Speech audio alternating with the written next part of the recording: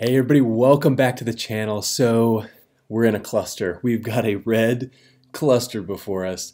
Another red day for me, dropped 1R.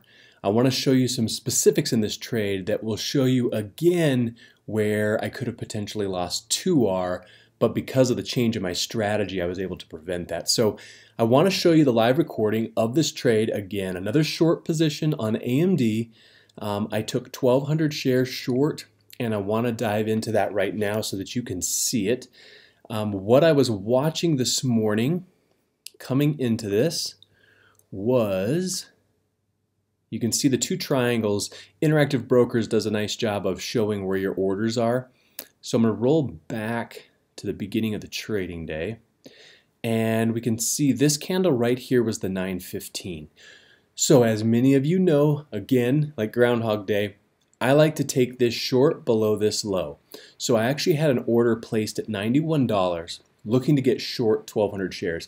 You're going to see over here I took a little bit of slippage, about 7.5 cents on the entry. And I did get short, and let's jump into the video right now. I sped this up because it took about 10 minutes, but let's go ahead and hit play. You're going to see that we start to move up. And again, like I always say, I always think, okay, we're going higher. We're not going to get triggered today. And then it seems like clockwork. We just start to roll over. Things start to look weak. And then we get that push to the downside and we get triggered, which is great, except the moves have been really choppy the last couple days, being up and down. So you see a hammer doji start to form. You got that little pin bar. Starts to drop, looking a little weaker. We're about 2.5 minutes into the market, so liquidity is good. I like that. I like not being filled in the first minute or so because we get a really tight bid-ask spread. Now, we kind of touch down. We don't quite get triggered, and then we're going to get in, but we did take a little slippage on that on the way in. So now we're looking okay. We get this push down, and I'm wanting to see 90.42, and then I would be moving my stop loss to 90.92. So you see, as we're moving around here, there we go. We start to push down. We get as low as 57, and what I misspoke, I meant 52. If we see 52, I'll move my stop to 92. We got to 57, 55. We didn't quite get 40 cents in. And let me press pause for a quick second. In case you're new to the channel, I like to wait for 40 cents of profit before I move my stop loss from its current position to break even. And I came up 3 pennies away. And the troubling part of that is if I wouldn't have taken slippage as great, I may have moved this to break even already. But it is what it is. So it comes back up, and I thought, oh no, we're reversing again, just like Monday. It's like Groundhog Day. But then it flipped and it came back down again. And it gave me another push down below the entry, and I thought, okay, now we're going to get moving. And then ultimately it just turned around and didn't come back. So not looking so good right here. It gets really close, and then it starts dropping. And here I thought, okay, we had the little pullback, people took some profit, and now we're going to make the next push lower. So I really felt pretty confident right here. I thought we were going to see 52, and then I was going to move to break even. And then I was kind of envisioning a strong sort of volatile push down so that we could get that trigger and get out of the position. I was feeling really good right in here. But then it just kept holding and pushing back up above my entry, not giving any progress, just not being compliant at all. And it's funny how it feels so much like yesterday. And then it pops up and boom, we're out. So that was the trade. It was relatively quick, took about 10 minutes. I'm going to flip over to the live chart because I want to show you my trades. You can see commissions on the short and the long. And then if I flip to the summary, you can see my 1,200 shares that I sold and then bought to cover.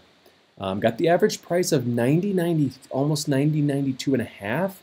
Not the best fill in the world. And then we got a decent fill on the way out.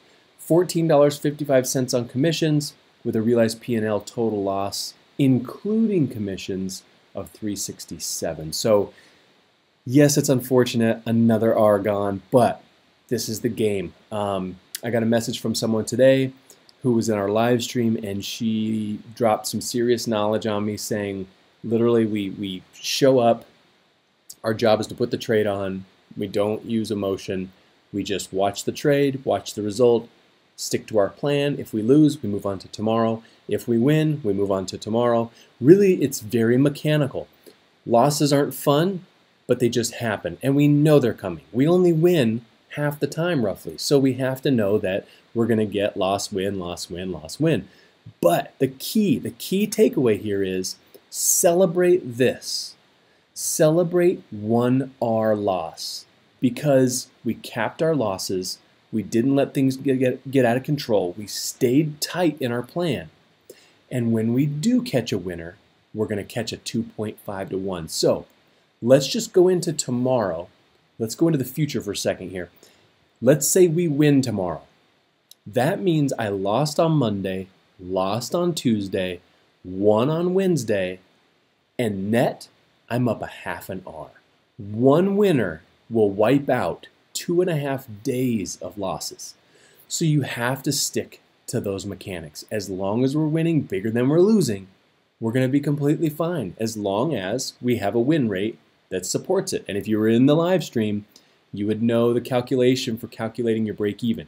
If you didn't see that in the live stream, I'm going to post a live stream right here. I recommend watching this thing start to finish. This was a great live stream, and the formula is in the beginning of the video, where you can calculate what your break even is, so that you know when you back test if you're trading a profitable strategy.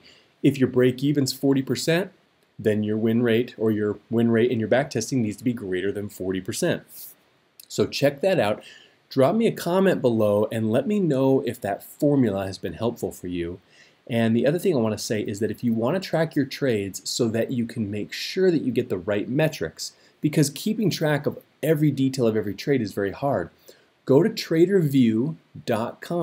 In the description or in the banner of the YouTube channel, use those links, sign up for an account, and that'll help support Taking Trades and our overall trading family here. So I really appreciate that. I thank you for stopping by. If you want to join our Facebook group, there's also a link in the banner and in the description. We'd love to have you come over and join us. We're, I think, getting close to 240 members, so it's great. It's really growing, and there's a lot of great discussion over there. So come join us. Drop me a comment below. Let me know how your trading went today, and we will see you tomorrow.